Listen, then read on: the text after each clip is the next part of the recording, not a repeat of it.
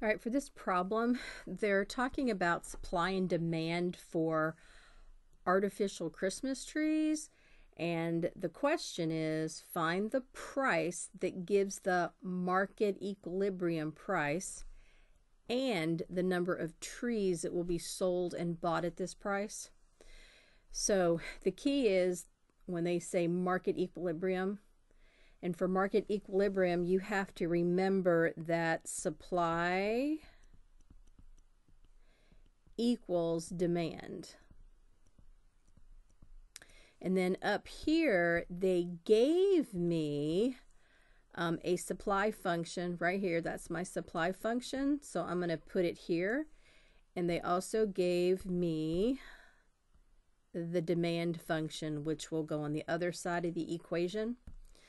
So this will be 0.01 q squared plus 5.19, and then that will equal the 106.20 minus 0.20 q. So here's demand, here's supply, and we are looking for where they're equilibrium. Now what I did is I went back to, since I've got equations on both sides, I used my calculator and I made this side of the equation y sub 1 and this side y sub 2. So I hit, my button y equals, the y equals button on my calculator, and I'm going to scroll down because I took a picture of what I did in my calculator. And here they are. So I got the 106.20 minus, wait a minute.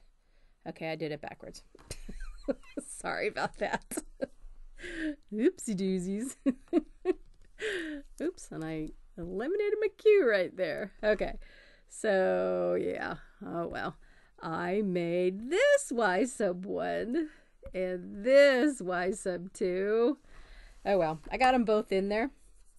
Okay, so once I got them into my calculator, I hit graph, but I couldn't see them both. So what did I do? Where's my calculator here? Go to my window. How did I do it? I had to adjust my window a little bit in order to see them. And yes, I had to change my X max to a 100, and then my Y max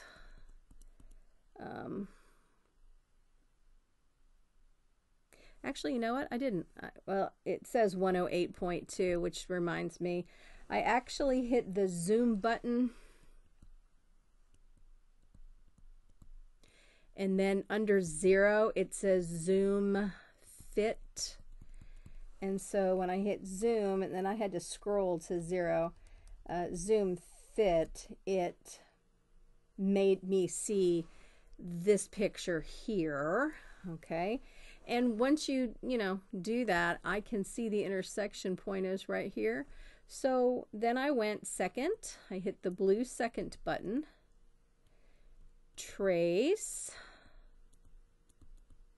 then I hit number 5, which says intersect, and I'm looking for the point of intersection that is within this screen right here, because it's a parabola, it should intersect at 2 places, but I have narrowed it down to that screen. So when you hit second, trace, and then hit number 5, intersect, and then you have to hit the enter button 3 times, right? Enter, enter, enter. Enter, enter, enter, and then this is what I saw. Sorry, I kind of covered it up there. What I saw right here is X was 91 and Y was 88. But remember, in the equations, the Y is really the Q, right? Since I have Y sub 1, those equations were set equal. Hang on a second. Let me scroll back up again. What were they equal to? P. My Y is P right here that's your y. And then your q's, because these have q's in them, those are your x's. So going back down here, looking at my picture here, my y is 88, and that is going to be the price. So $88 is the price. And then the quantity is your x. X was 91, and that's your quantity, and that is the number of trees. And then just to, you know, verify that I did this correctly, where is my math lab question? It is right here. Okay, so the price was, what was it? Well, I can't remember nothing. 88. Yeah, price was 88, quantity was 99. So 88, boom, 91.